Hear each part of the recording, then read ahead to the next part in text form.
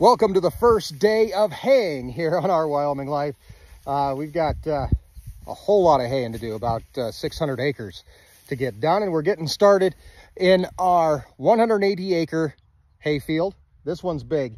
We've got 4 days of decent weather on the way, so I'm hoping that we can get at least half of this cut, raked, and baled by Tuesday. That's my whole goal, but we're gonna see if we get there. Lots of grass. It looks great out here.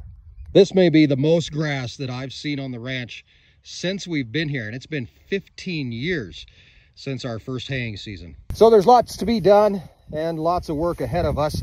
I'm sure we're going to have some issues, but make sure that you head on over to YouTube, check out Our Wyoming Life, and get subscribed. Follow along as we explore the ranch life and escape the ordinary. Because this is definitely not our ordinary.